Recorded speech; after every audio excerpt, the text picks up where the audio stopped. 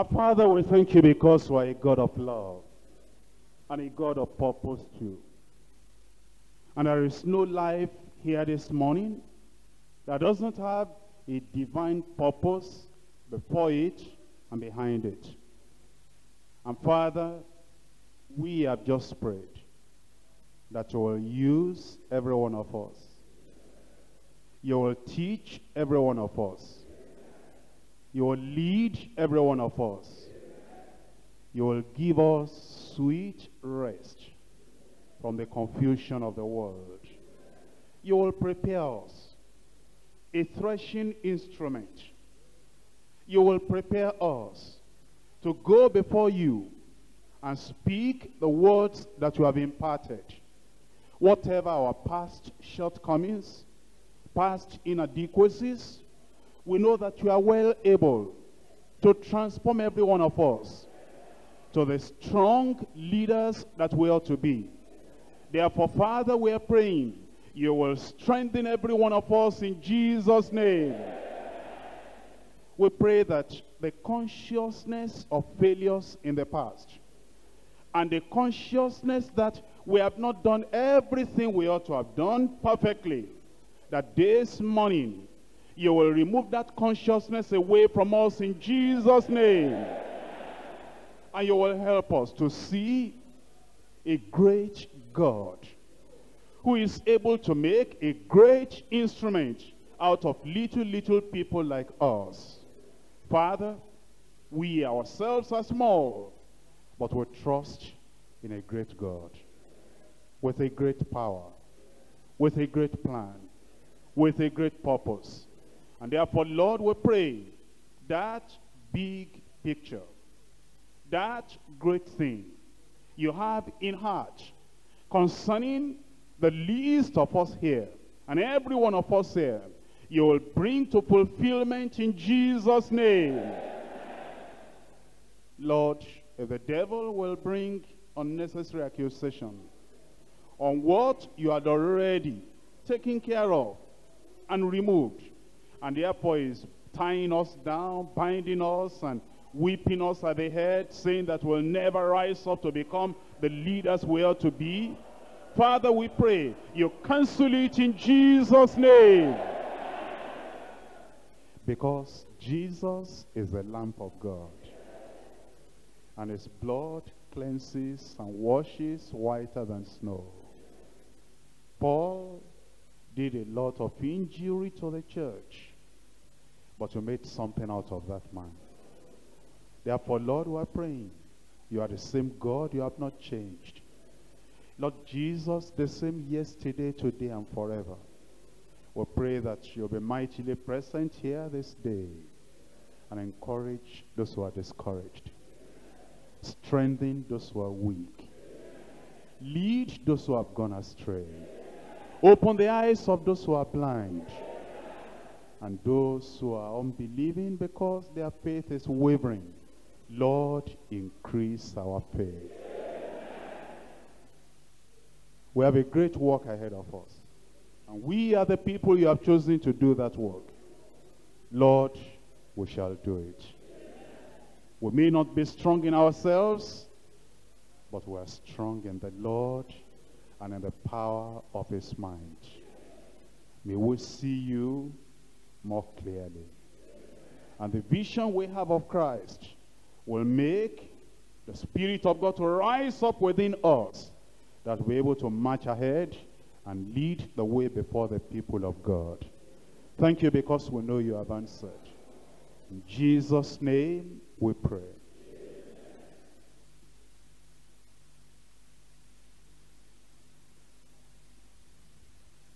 The session we have now is on leadership studies, and we'll be keeping to the outline.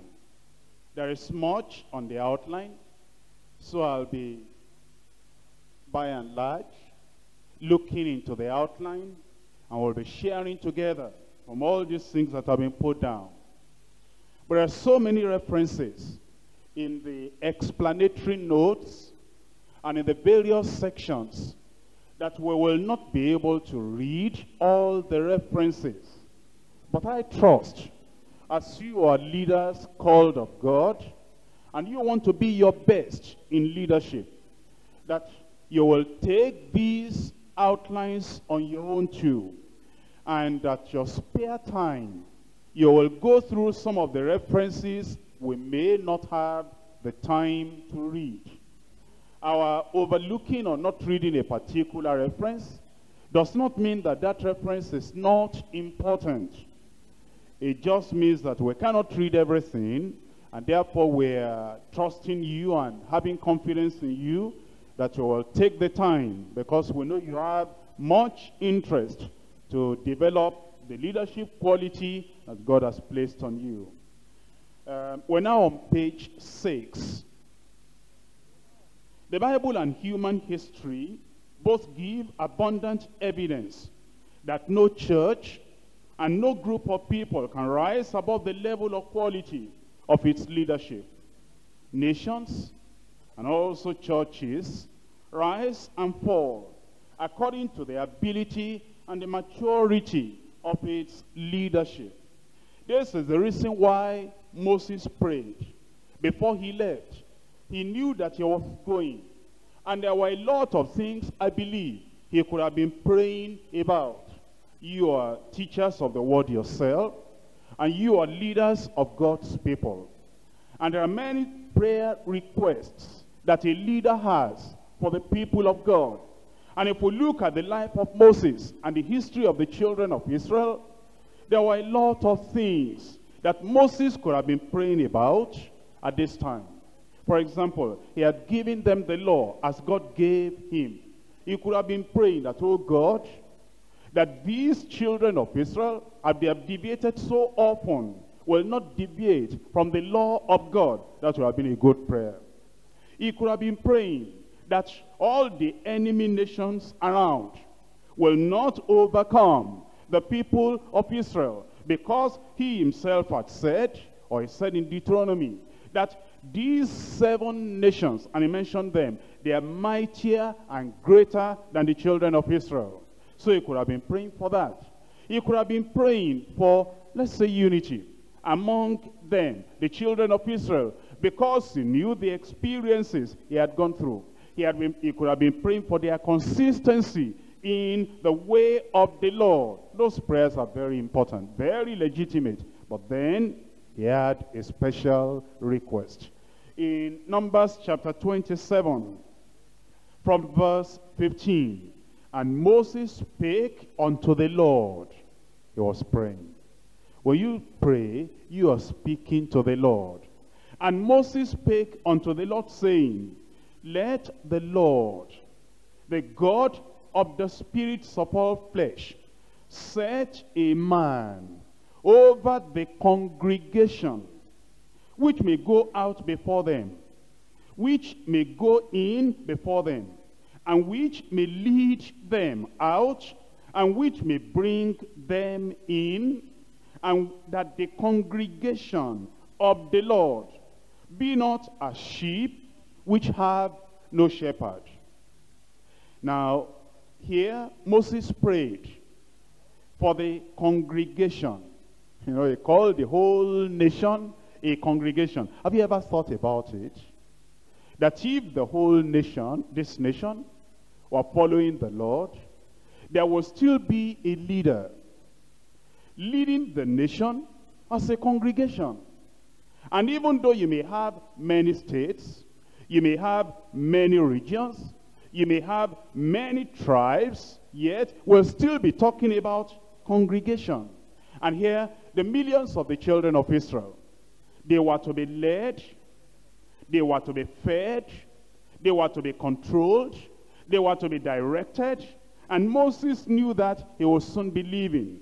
And he prayed and said, Lord, the God of the spirits of all flesh, set a man over the congregation, and that man over the congregation will go out before them.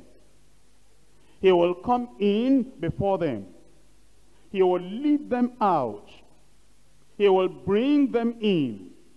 He said, Lord, if you don't do that, Then the congregation of the Lord is not the congregation of the man, but the congregation of the Lord will be as sheep which have no shepherd. Here Moses reveals to us the importance of leadership in the nation and the importance of leadership in the church. Let's look at Judges chapter 2.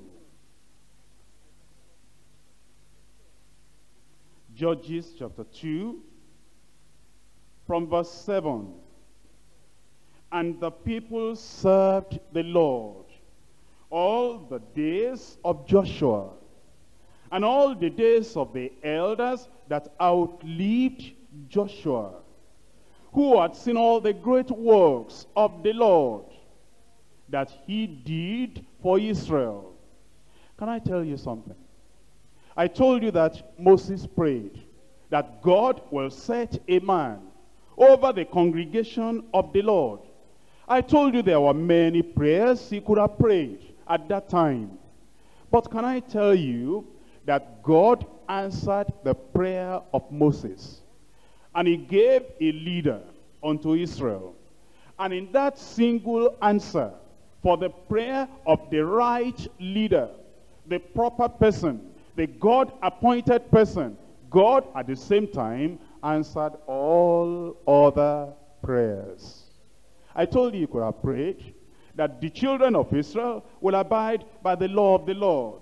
God answered that prayer too, because you see the people serve the Lord all the days of Joshua. I told you that you could have prayed that the people will be united, so that all the divisions he had seen in the people, all in the wilderness, that all those things will not be there again. But the Lord answered that prayer to you in giving them the right leader. The people served the Lord in unity of mind and oneness all the days of Joshua. He could have said, he could have prayed a prayer that all these enemy nations will not conquer the people of Israel. God answered that too, in just answering the single prayer of giving them the right leader. Then all those nations were not able to overcome them. Are we praying that God will supply the needs of his people? All that is answered to. In giving them the right leader, all the needs they could have been praying about, all those things were answered. And all the days of the elders that outlived Joshua, who had seen all the great works of the Lord that he did for Israel. So then, it means it is so very important that we pray for the leadership. Where leadership is already existing, that we pray that God will fulfill his purpose for the leadership he has placed in those communities, in those churches.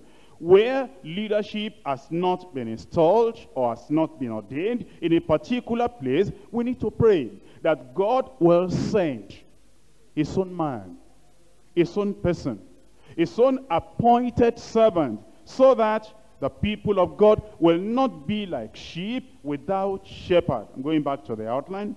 One of the greatest needs in the church of Jesus Christ today is the need for biblical leadership.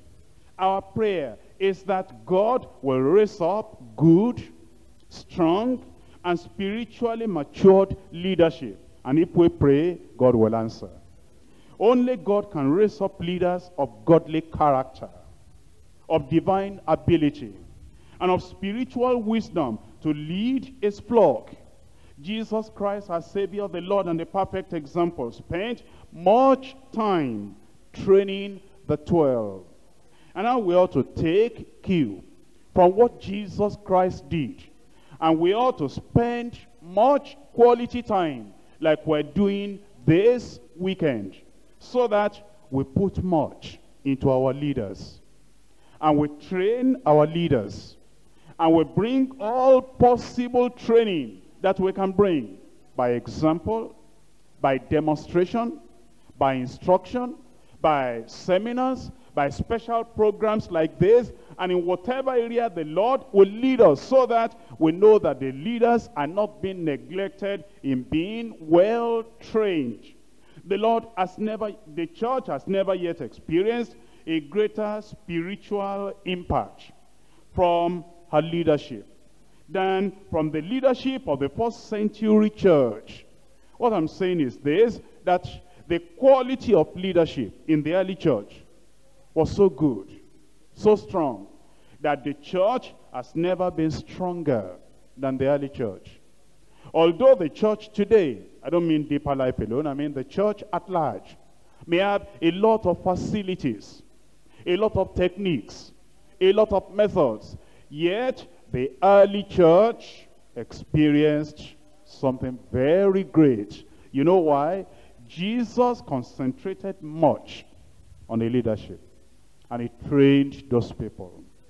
And if we, on a national level, will train our leadership to make the church strong, on the international level, wherever we have Deeper Life, if God will help all of us, I don't mean just myself, if God will help all of us as a church to train the leadership of the church that are associated with this particular church, I believe it will make the church strong.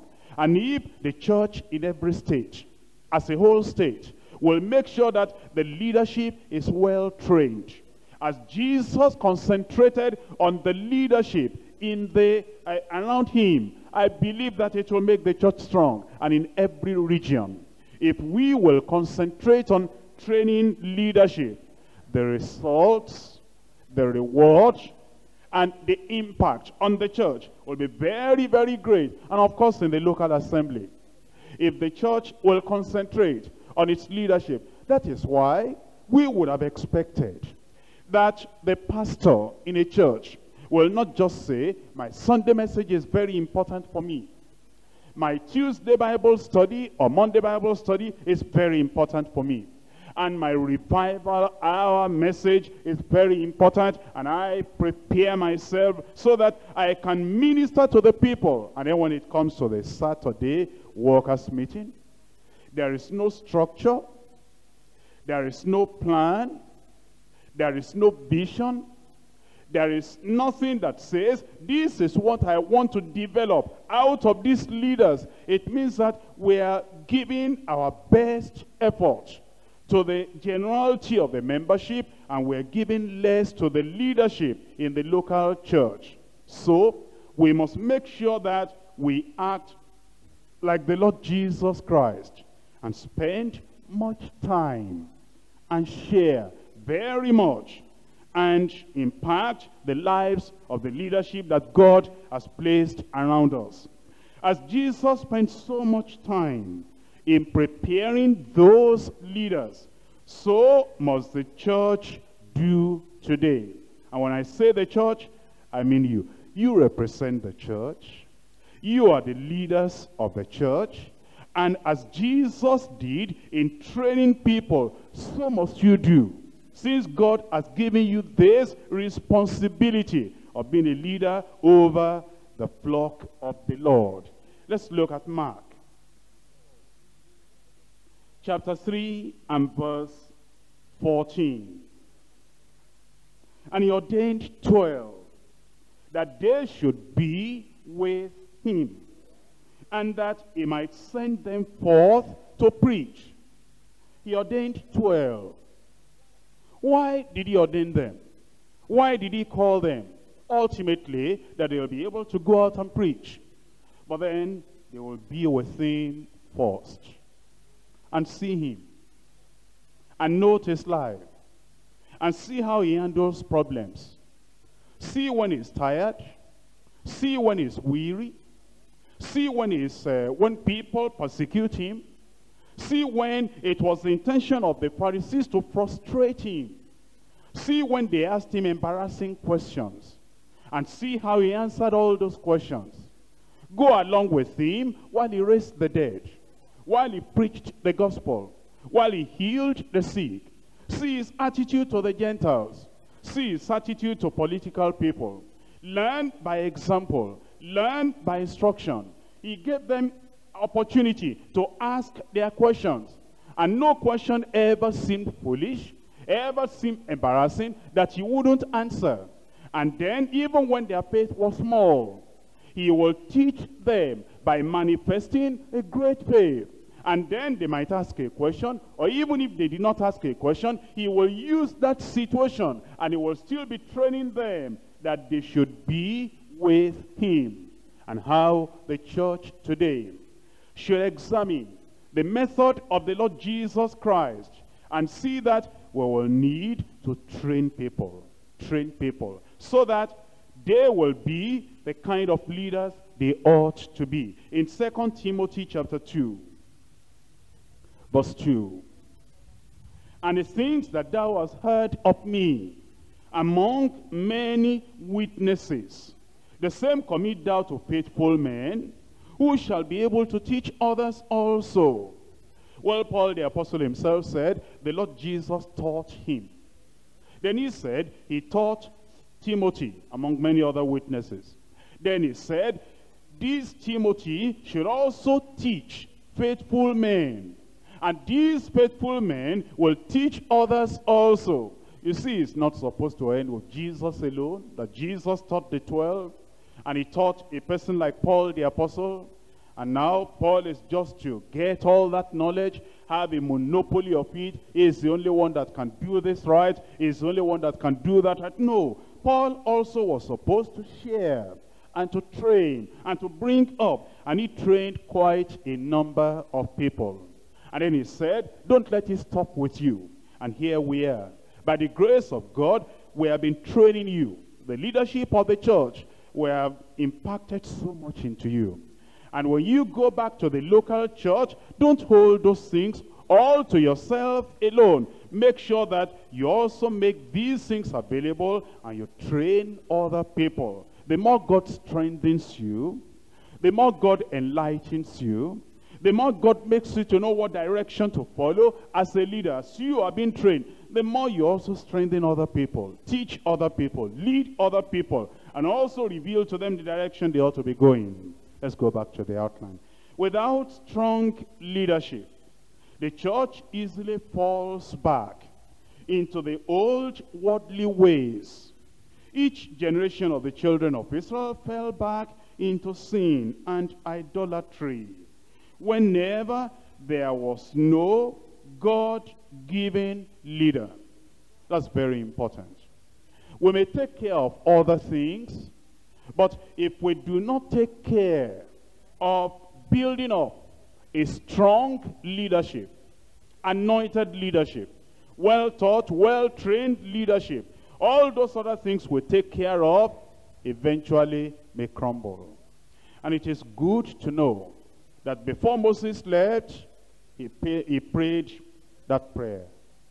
And he concentrated, he made sure that nothing diverted his attention from having a good leader over the people of God. I believe that Joshua did the same thing.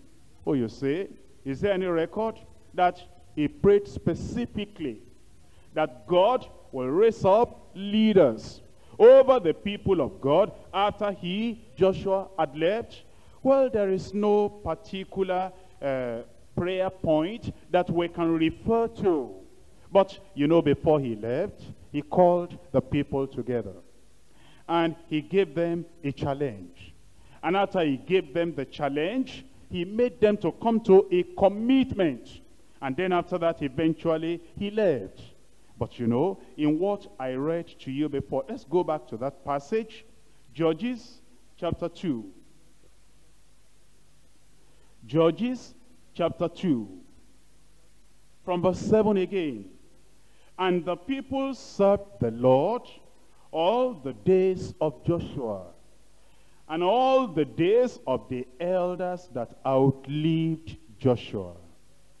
All the days of the elders that outlived Joshua. So Joshua too had been concerned. And God saw to it that he gave Israel the kind of leadership they ought to have. And then they continued following the Lord. Verse 8, and Joshua the son of Nun, the servant of the Lord, died, being 110 years old. I think that man was very old. I don't think many of us are up to half of that age already. Are there many people like that? 110. I think this should encourage you. If this man could still get all those people together and preach to them, and maybe you are just 35 now, or maybe you are just 45 now, maybe you are 55 or you are 60, and you are saying they should let me preach less because look at my age now, I'm 60 years of age. Well, I present Joshua to you.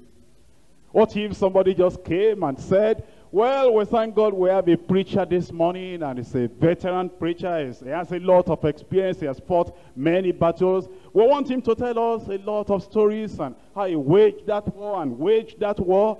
Well, he may not be standing preaching. He may be sitting down and preaching, but let's hear from him. Here I introduce to you the man of God, Joshua, and his age is 110. Then you know a leader is really coming to speak. Well, what I'm saying to you is if you are not up to 100 years yet, keep on preaching. Is that right?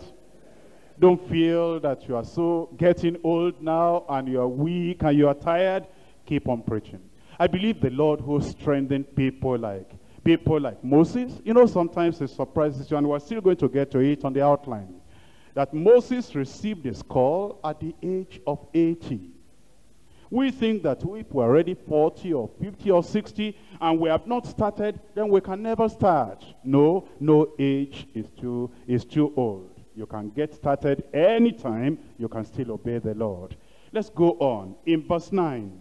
And they buried him in the border of his inheritance in Timnath-Heres, in the mount of Ephraim, on the north side of the hill of Gaash.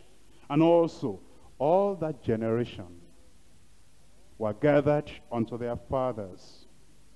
And there arose another generation after them, which knew not the Lord, nor yet the works which he had done for Israel.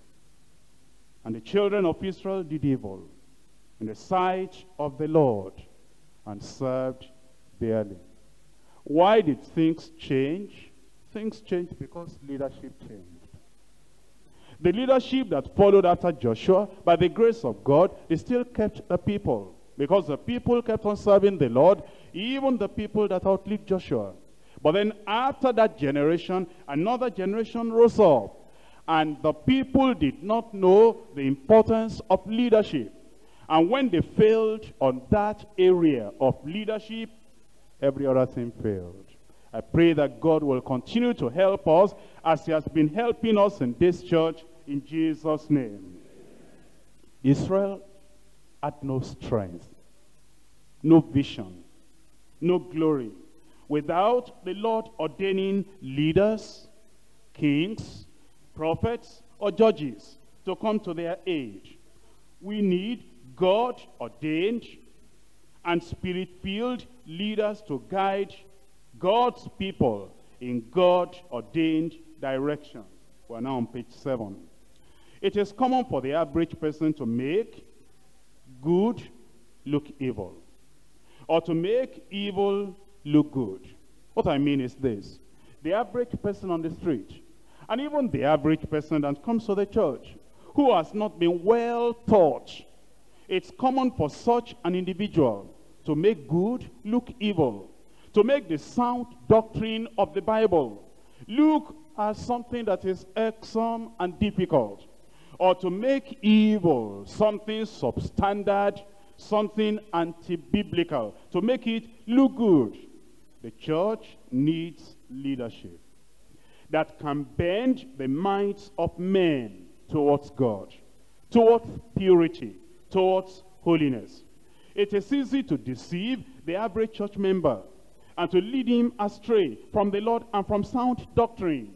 That's another reason why the church needs leaders who can be instruments of the Holy Spirit to keep the people of God in God's word. These are the last days. And the Bible tells us that the last days will witness great departure of many churches from godliness and from truth. Many churches may witness great display of human depravity and self-centeredness. Unanointed, uninspired teachers who are not called of God may thrust themselves into leadership in many churches. Therefore today, we need true biblical leaders who are called by God and who daily experience the reality of the cross of Jesus Christ. We need leaders who walk in the footsteps of Jesus, who have divine ability to lead others to walk in the same way. We need leaders who know and possess the ideal image pictured in the scriptures, and who can bring the church back into such an image through Jesus Christ. We need leaders whose character is being daily molded by God, and who can effectively lead the people of God in the church to the great creator, redeemer, potter, to be molded to the pattern of the heavenly. We need leaders who live at the foot of the cross, crucified and conquered, and who by the grace of God are divinely enabled, empowered to take other people to that same foot of the cross of Jesus Christ. We need leaders today. What should our prayer be? Lord, make me a true leader. Shall we all say that together? Now we're going to emphasize the word Lord, because it's the only one that can do it. It's the only one that can make any of us here a true leader. Can we say that same thing but emphasize the word Lord? Now we're going to emphasize the word make. When you're making something, it's a process. And when God makes leadership, he doesn't make leadership overnight. He builds. He corrects. Sometimes he chastises. But thank God, he always encourages, even within the chastisement. He loves. He gives promises. He gives encouragement. He does a lot of things in making us true leaders. Now we're going to say that same thing. We're praying. And we pray that God will make us true leaders, but we emphasize the word make. Now, let me just give you an example of what I mean. We say, Lord, make me a true leader. You're trying to emphasize the word make. Do you understand? Let's say that again. Emphasize the word make now. Now we're going to emphasize the word me. Sometimes we can say something. You just say, Lord, make me a true leader. But when you look at yourself, and you want to be a true leader, and you look at your past trials and errors and difficulties and inconsistencies, and you know that except the Lord really wants to show supernatural love, superlative grace. If it were not the Lord, if it were man, he would have given up on any of us. Therefore you say, Lord, I said that before, make me a true leader. I want to emphasize the word me. Now can you do that?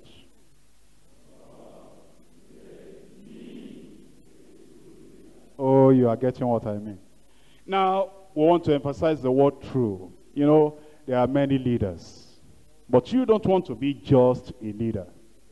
And we say, that's one of the leaders in the church. That's one of the leaders in deeper life. That's one of the leaders among the people of God. You know the kind of leader you want to be. You want to emphasize the word true. Can you do that?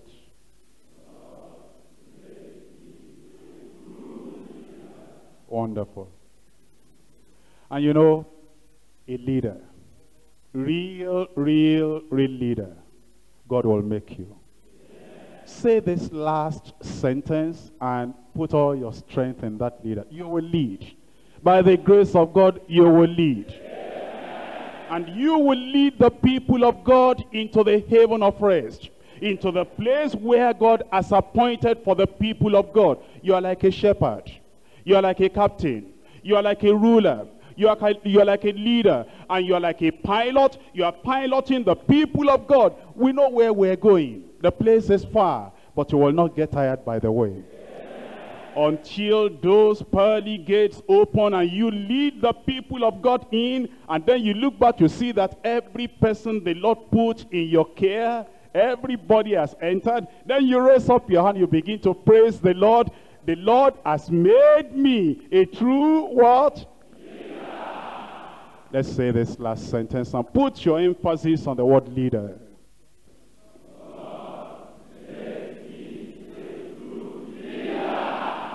God will do it. I just did that with you so that you will still be able to continue later, and you will do that. And if you pray this prayer, God is going to answer. Doesn't matter how many mistakes you have made in leadership before. Doesn't matter, you might even be saying, let them put another person there. I am not qualified. Moses said he was not qualified too, but you just pray the prayer and the Lord will do what he ought to do. Now let me go to study one, the true biblical leader. We've read Numbers chapter 27. Let us look at it again. Numbers chapter 27. Reading from verse 15 to verse 17. And Moses spake unto the Lord, saying, let the Lord, the God of the spirits of all flesh, set a man over the congregation, which may go out before them, and which may go in before them, and which may lead them out, and which may bring them in. And that the congregation of the Lord be not a sheep with no shepherd.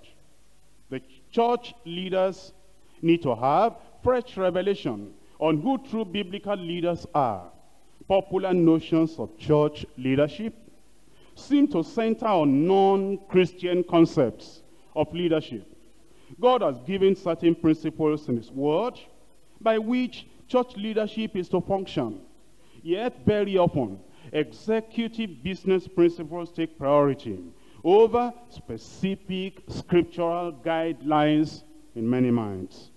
Carry over models from the world brought into the church often rob the church of her spiritual strength, power, and impact. Emphasis on secular knowledge rather than scripture. Emphasis on mechanical methods rather than spiritual ministry. Emphasis on professional training rather than Holy Spirit unction. Emphasis on committees and boards rather than inspiration and revelation. Emphasis on brainstorming meetings rather than prayer meetings has tended to paralyze the church of God. The constant danger of the world's model of leadership in the church is that it tends to replace God's ways with man's ways, and can ultimately lead to spiritual destitution. So, we want to think about the true biblical leader. And I want to tell you that there's leadership in the world, but then we do not carry the model of the world. We do not carry that model into the church. Our emphasis should still be what a biblical leader ought to look like. Because if we do not consider biblical leadership, if we bring models from the world, it can lead us to spiritual destitution. Let us think about this. Number one, the definition and description of a biblical leader. Number two, the call of a leader. Number one, definition and description of a biblical leader. What I will do is this. I will read some of the references we have here. I've told you before, I'm not going to be able to read everything because of our time. And then, from those references we read, we'll then be bringing out the concept of leadership that we see from those references. Let's look at Numbers again, 27, now verse 17. Which may go out before them, which may go in before them, which may lead them out, and which may bring them in. Congregation of the Lord, be not a sheep which have no shepherd. From the description there, you will see the functions of the leader. You will see the descriptive title of the leader, the roles and responsibilities of the leader. We'll say more about that later, but then let us look at 2 Samuel chapter 5 verse 2. Also in time past, when Saul was king over us, thou wast he that leddest out and broughtest in Israel. And the Lord said unto thee, thou shalt feed my people Israel. Thou shalt be a captain over Israel. If you notice the first reference I read in Numbers, it gives the descriptive title of shepherd. Here in this passage we have read, the descriptive title is captain. Then if you notice in Numbers, it talks of leading them out, bringing them in, going before them. Now over here, it still talks about leading out and bringing in, and also says, thou shalt feed my people Israel, and shall be a captain over them. Remember that word, captain, over them. Now Hebrews chapter 13. Hebrews chapter 13, verse 7. Remember them that have the rule over you, who have spoken unto you the word of God, whose faith follow, considering the end of their conversation. Verse 17. Obey them that have the rule over you, and submit yourselves for the watch for your souls, as they that must give account, that they may do it with joy, and not with grief, for that is unprofitable for you. Already we have seen the descriptive title of shepherd, descriptive title of captain. Over here in Hebrews 13:7, we see another descriptive title, ruler. Them which have rule over you. Therefore, the leader is like a ruler. It's like a governor. Also, which have spoken unto you the word of God. In the other passages we read, it talks about feeding the people. Here it tells us very pointedly and clearly that feeding the people of God is speaking the word of God unto them. Then in the other passages it says, they go before you and they also bring you in. Over here it says, they manifest faith in the Lord and you follow their faith. They are leading you because they are walking by faith. And now you that are the people that are ruled and controlled and led of these leaders, you follow their faith, considering the end of their conversation. That is the result of their manner of life. Verse 17 talks about the leader in another way. Although it uses the word having rule over you, but it brings us the leader now as a commander that gives out command, that gives out instruction, and that gives out the things that the people of God ought to do and we are to obey. Therefore, the leader here is pictured as a commander, as a captain in the army, and that we are to submit ourselves. But then verse 17 also says, he's a watchman. He's a watchman, and he's watching over your soul. And he will give account if enemies get into the territory and they snatch any of us away. Therefore, as we look at all this, and there are others we can still read. Maybe this is very important, and I should look at it. In Acts of the Apostles, chapter 20. Acts chapter 20, verse 28. Take ye therefore unto yourselves, and to all the flock, over the which the Holy Ghost has made you overseers, to feed the church of God, which he has purchased with his own blood. Here he gives us the descriptive title of overseer. Now, the biblical concept of leadership sets forth the leader as a shepherd. It also sets forth the leader as a captain. Sets forth the leader as a ruler. And sets him up as an overseer. There are other descriptions and titles of a leader in the church. The Bible calls the leader servant of God and servant of his church. The Bible calls the leader minister of the mysteries of God. The Bible calls the leader steward and calls the leader elder. But these imply that a leader, now from all these descriptive titles, what do we know of the leader? As we try to give a definition, we know this: number one, a leader is one who goes ahead and acts as a guiding force. Think about yourself as a leader. We preach, that's wonderful. We counsel, that's wonderful. But is that the totality of our leadership? No, not at all.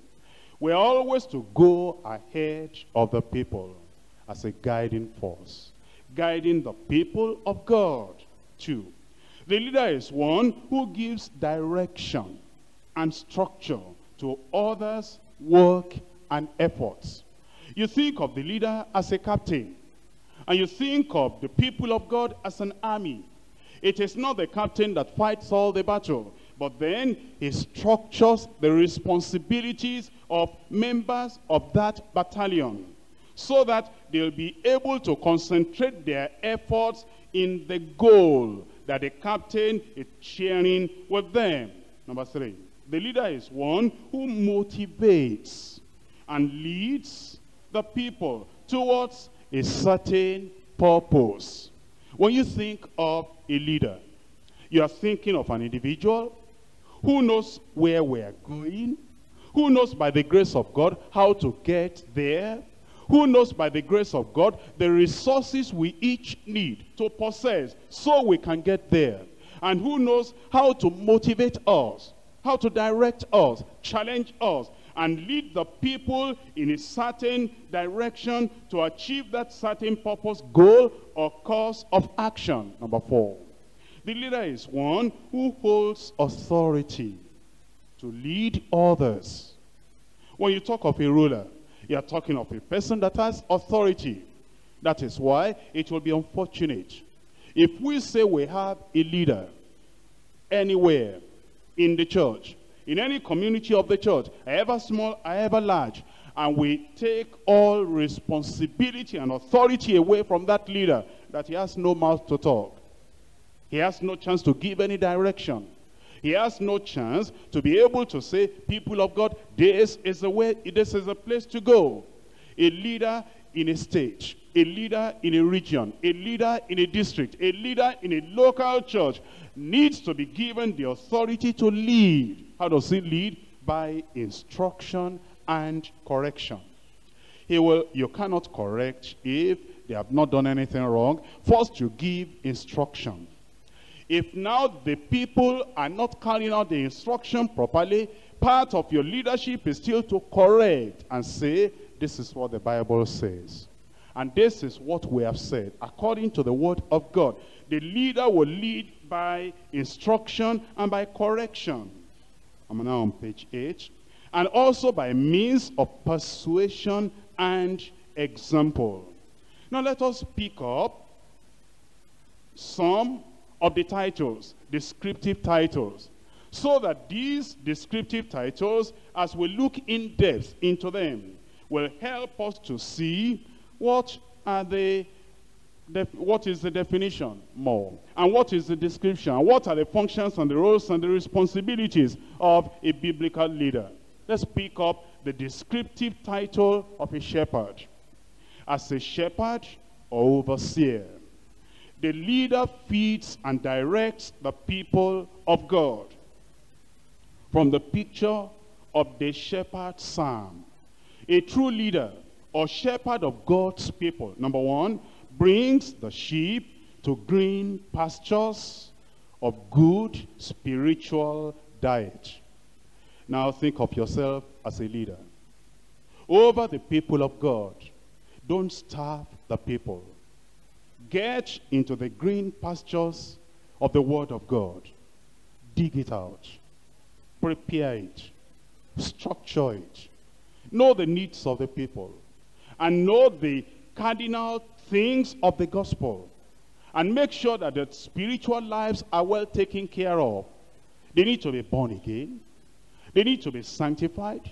They need to be baptized in the Holy Ghost. They need their faith to increase.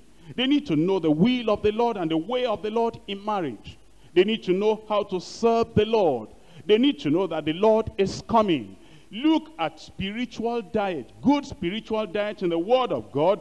Bring it out and bring the sheep to the green pasture. Number 2, the shepherd, the leader, leads the sheep beside pure, clean, restful waters of the Word and of the Holy Spirit.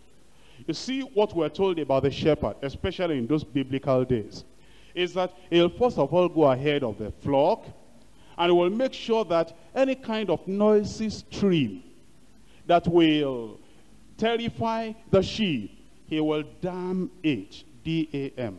He will do something so that the thing will become quietly flowing, so that the terror or the fear is taken away, because the sheep could be fearful. How we should do that?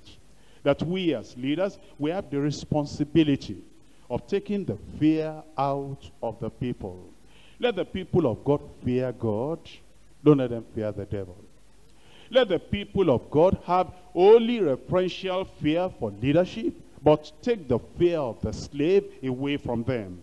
Let the people of God, let the leadership in the church lead the church beside the pure water, the clean water, the quiet, restful waters of the Word of God, so that as you, as the leader, when you come in, the people are resting in their mind. Oh, they say, our leader has come. He's going to quieten our fears. He's going to lead us in the right direction. Number 3, restores the souls and the lives of the weary, the failing, and the despondent members. Number 4, guides the sheep in the right path, to know and to do and to enjoy God's perfect will in all things and at all times. That is why we praise God for the leadership of this church. The leadership of this church, I would say, almost in every community and locality, all the leadership have been busy teaching the people of God that we ought to know the will of God. I don't know yet, maybe, I don't know yet any other church that teaches that the people of God should know the will of God in marriage, know the will of God in your career, know the will of God in decisions to take. I don't know any other church that emphasizes that more than we do here in Deeper Life. Almost any member of Deeper Life, by the time he spends a short time in Deeper Life, our leaders would have taught him or her, we need to know the will of God. Keep on doing it. Keep on doing it. A leader must know how to guide the sheep in the right path, so that the people of God will know, and they will do, and they will enjoy God's perfect will, not only in marriage, in all things, and at all times. Number 5, the leader should be able to comfort the sheep with the rod of correction. Not rod of destruction, the rod of correction. And you know, sometimes you may not intend it, that you are correcting an individual. If you do not manifest love at the same time, gentleness at the same time, humility at the same time, what you intend to be for correction may end up being for destruction. Let's be watchful. And also the staff of protection, thy rod and thy staff, they comfort me. Let's make sure that as leaders, we have the rod of correction, but at the same time, the staff of protection. Protect them, that they will not get so despondent, they will give up the faith. Number 6, the leader prepares satisfying diet to keep the sheep from wandering away from the flock. You see, if the people are hungry, Every time they hear that an evangelist comes to town from any place, they like to go there. They say, maybe I will get what I've never got in our church here.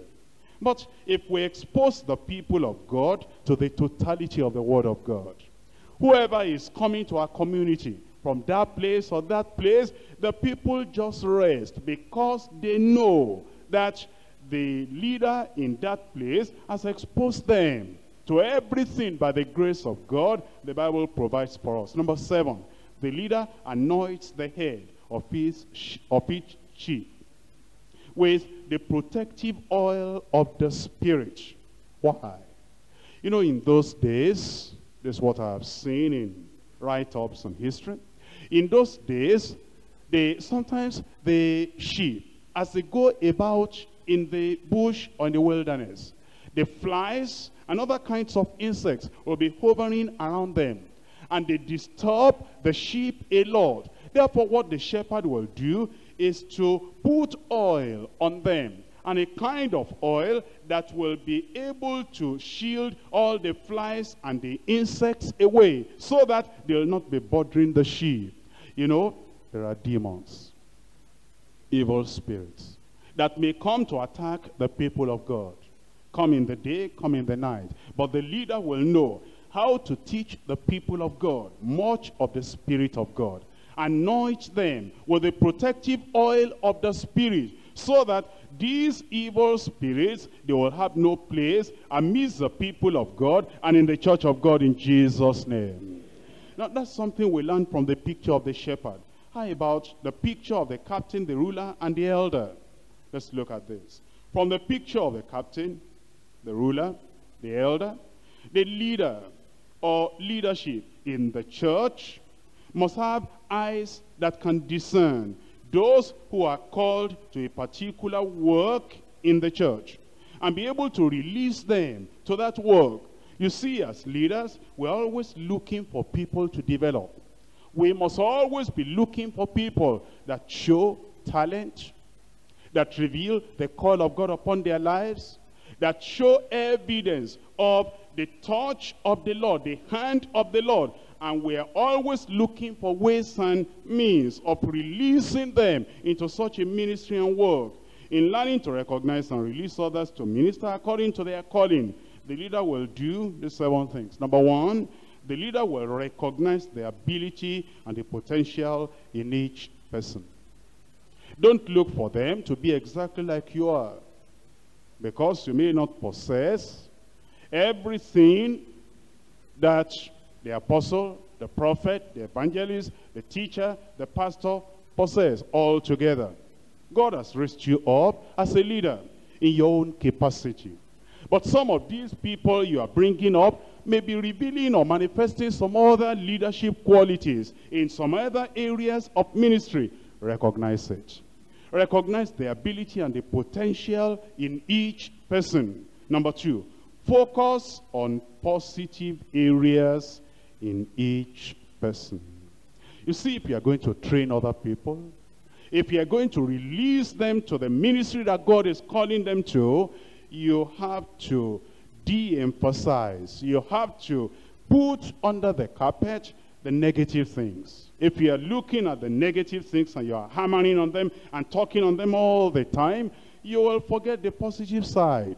Focus on the positive areas in each person's life, so that will help you to see what to develop. Although if the negative will destroy the positive, you will know how to work on the negative in such a fatherly manner, in such a style that will not destroy the positive qualities of the life of that individual. Number 3, challenge each person to fulfill his potential and to develop his gifts.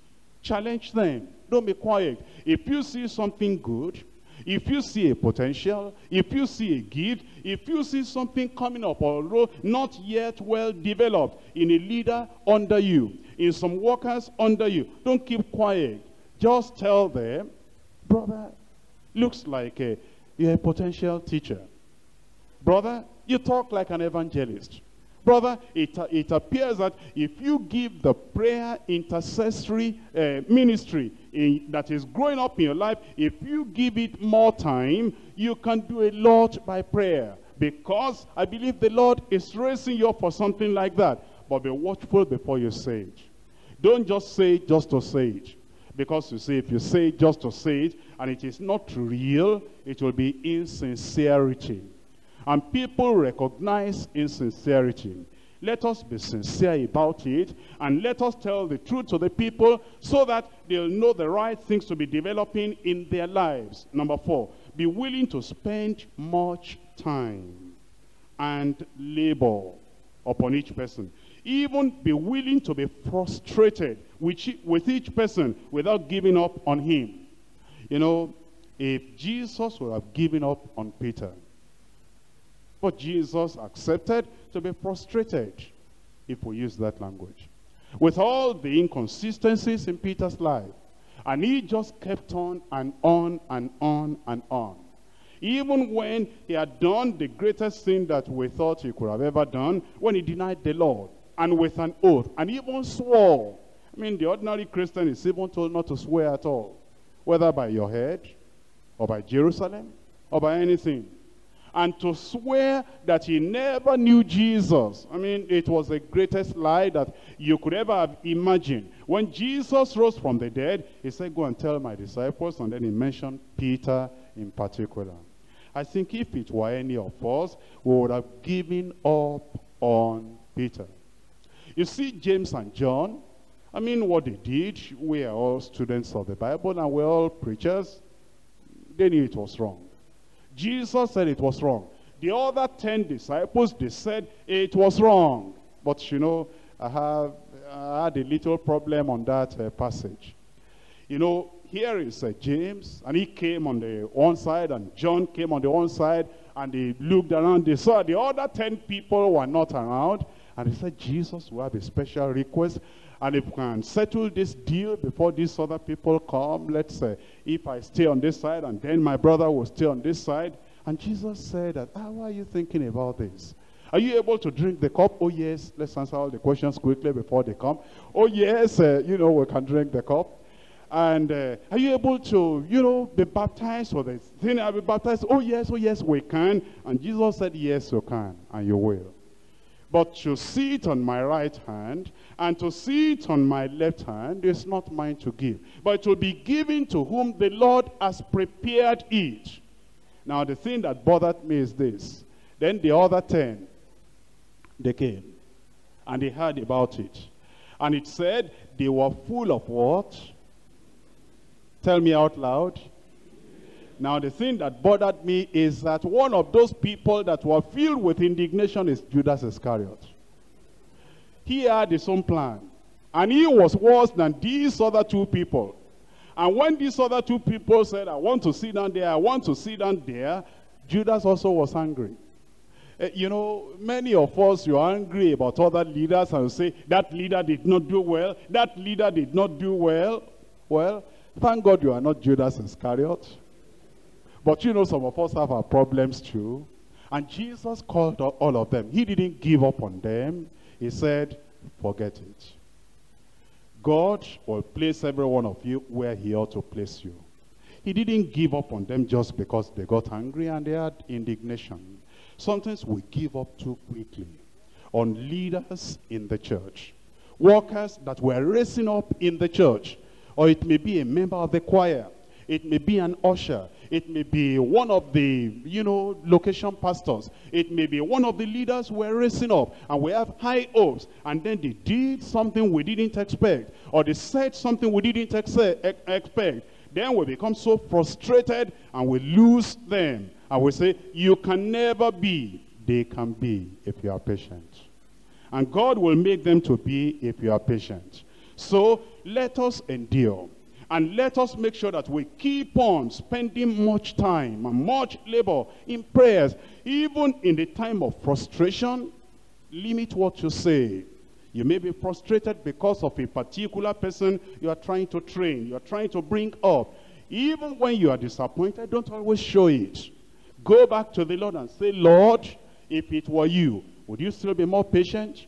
If it were you, will you still give more time to pray and to develop and to train these people? And Jesus will follow the pattern of Jesus Christ. Number 5, encourage each person in times of weakness and mistake, and keep planting a bright vision in his heart.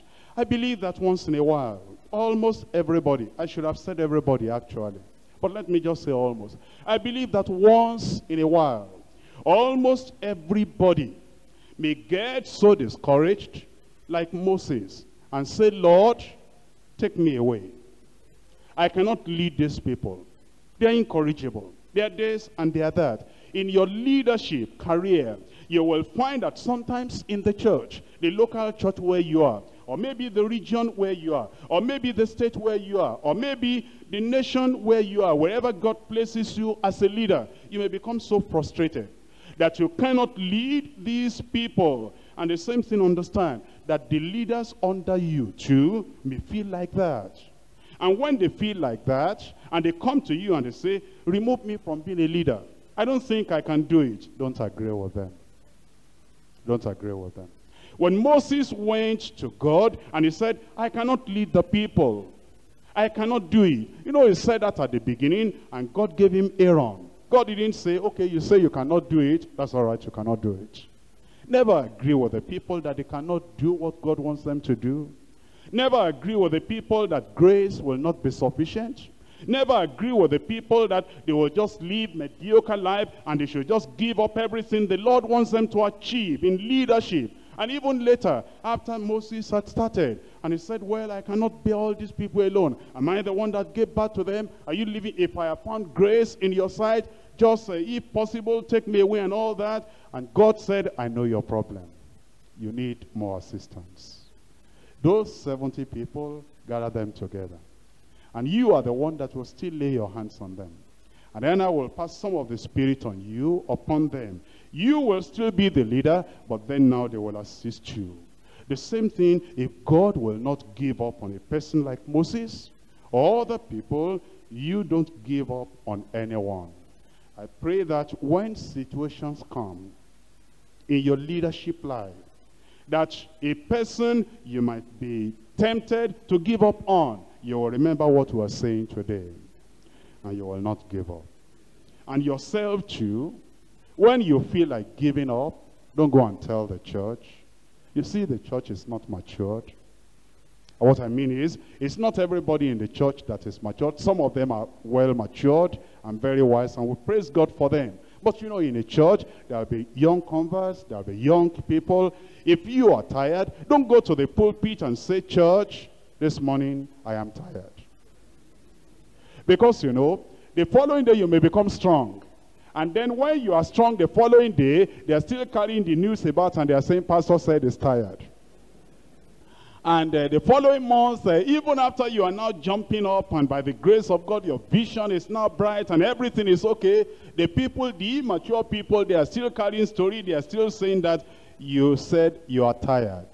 If you come back and you said, I am not tired anymore. Some of the people that were in church when you said you were tired, they are not in church today. They are for those other people not around, are still carrying their story. When you are tired, don't talk to men, talk to God. And Moses spoke to God when he was tired. And when he had a problem, and God strengthened him. And God will strengthen you in Jesus' name. Then the person you are developing, give him opportunities for development and put confidence in his ministry.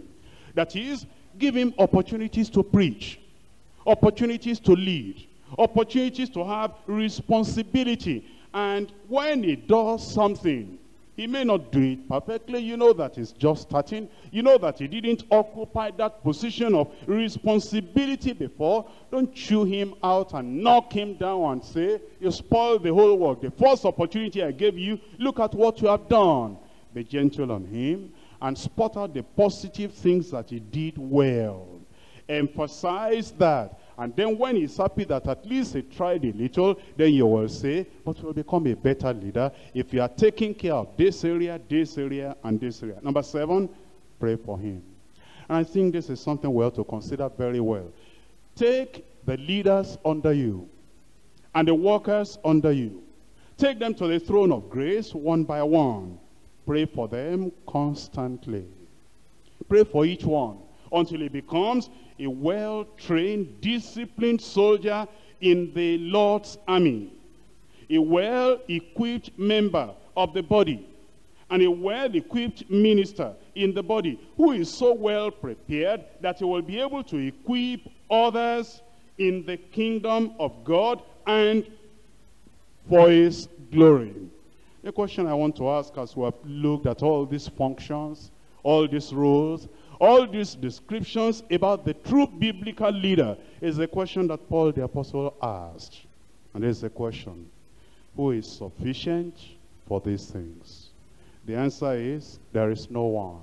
But we can be what we ought to be by the grace of God. At the next session of the leadership studies, we'll continue.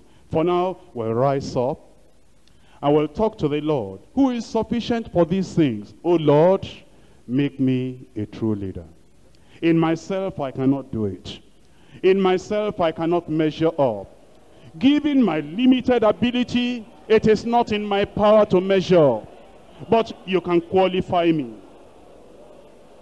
You can assist me. You can help me.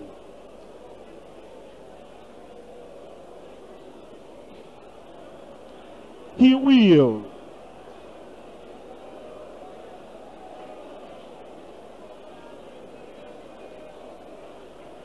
He will.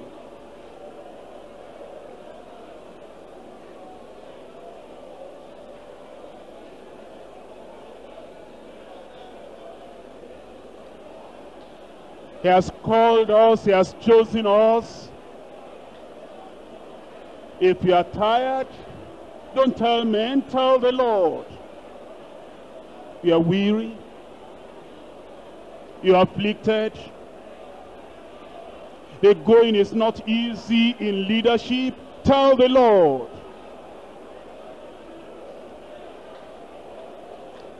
He will sustain you. He will energize you. He will enable you. He will fill you with all the resources of heaven. Tell the Lord.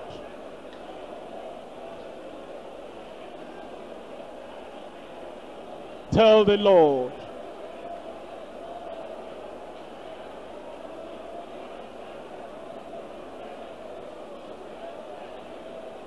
A true biblical leader. True biblical leader.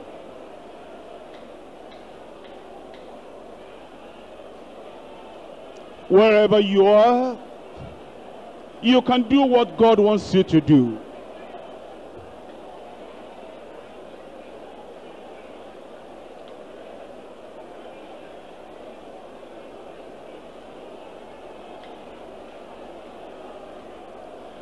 Present your discouragements to the Lord. Present your anxieties to the Lord.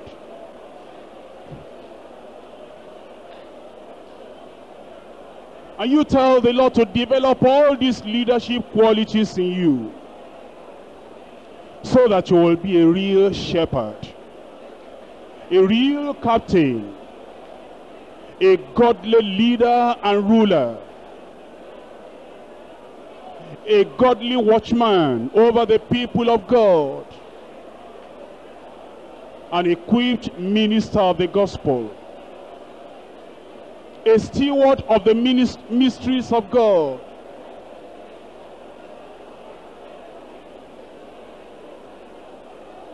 You can do it. You can do it.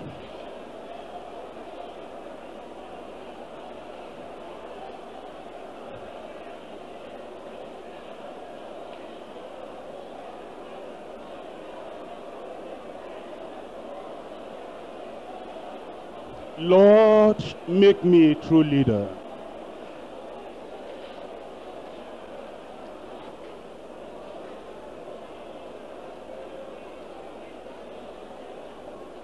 In Jesus' name we pray.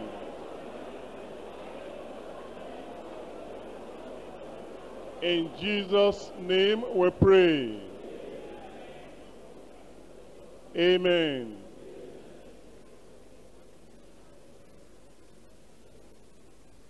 Our Father and our God, we thank you for this great revelation of your word to us. Lord, you've shown us from the Bible what a true leader should be. Lord, you have whet our appetites. And Lord, our desires are great. That, Lord, we want you to make us a true leader. Lord, we want to be true leaders to our people. And we've seen the qualities of what the true leaders should be, of what is expected of the true leader. And Lord, like the Apostle Paul, we're saying who is sufficient unto all these things. But Lord, also like Apostle Paul, we're saying we can do all things through Christ that strengthens us. Right now, Lord, we're saying, begin that work in us and make us true leaders in Jesus' name. Lord, in making us true leaders, there are things you will need to knock off our lives. And here we are. We'll say, Lord, do it in Jesus' name. Lord, there are things you will need to take off. There are things you will need to cut off. There are things you will need to prune. There are areas you will need to really work very hard in our lives. Father, we lay our lives before you and we say, go ahead and do all that you want to do, but make us true leaders in Jesus' name. We know you will do it. And we thank you because you have answered us. In Jesus' name we pray. Amen.